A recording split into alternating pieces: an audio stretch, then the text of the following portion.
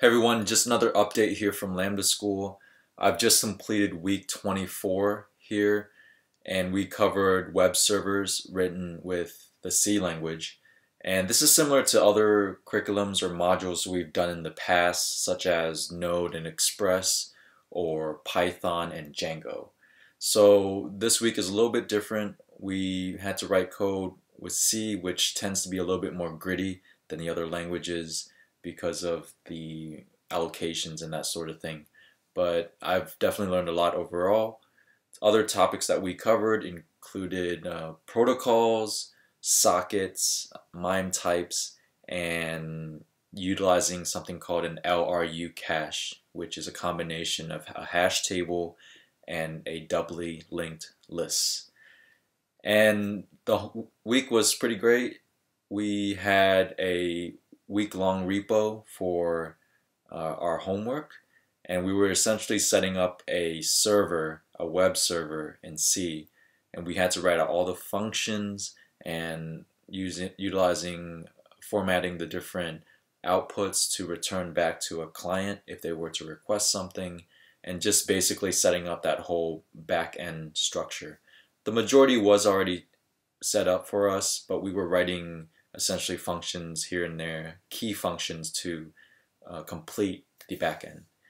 And for lecture this week we had Sean, and he did a great job because he went over some of the code that we had to write, and he did some solution lectures which really helped us out, especially with the sprint challenge needing a full-fledged working backend so that we can ping it. And then he also answered questions that we had before coming to class, which is part of a new initiative that was started recently, where we would watch videos or we would have peer reviews, and we would gather these questions for him to answer live during lecture. And for our sprint challenge, we essentially just set up the client side in the C language to ping our server that was written during the week. And essentially it's a full stack application at this point, and so that was pretty cool to see. I always love things that come together like that, and the sprint wasn't too hard. There were some hints that were given on the README. Sean gave us a breadcrumb the day before to help us out with some of the string formatting, since there's really no a lot of string formatting functions built into the language. And finished that sprint and everything. So this is going to be the closing of all the computer science teaching. Now we're heading into the last week, the 5th week of computer science module, and we're actually switching it up.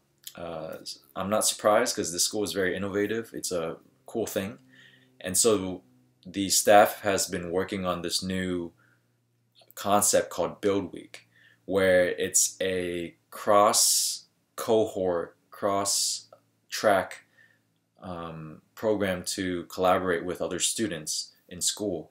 So on the teams that we were allowed to pick, there are now 3 UI developers, 2 front-end, 1 back-end, and 1 Scrum Master. And unfortunately, I won't be able to experience the other roles, and your role is pretty much locked in with where you are in the school curriculum. So for me, that would be Scrum Master. And I don't really mind because it's going to be my first time. It should be interesting. I'm still stepping into the role. And basically, I'm playing quarterback, and I'm helping out different members of the team just get their portions done. And I'm allowed to jump into the code as well, which I like a lot. I've already set up a little bit of it today here on Saturday to just a place for all our members to actually congregate and to submit to the repo, to add to the Kanban board, that sort of thing. And so I'll update you more about it next week, but it's going to be a really cool project I'm going to work on next week. It's going to be the whole week. It's not like what we were going to do or was planning to do, which was Conway's Game of Life in the C language. And then this build week is basically taking over all the project week long things that students have now. So excited for it, and also trying to get ready for it because there's a lot of moving parts, there's a lot of people, a lot of teamwork going on. So I'm hoping for a great experience. Let's see how it goes next week. And that's gonna do it here for me. And if you have any further questions, any comments, or just want to say hi, feel free to drop a comment, send me a message, drop a message on Slack, DM me, it's all good. And on a personal front, I'm working on my portfolio and LinkedIn and resume still.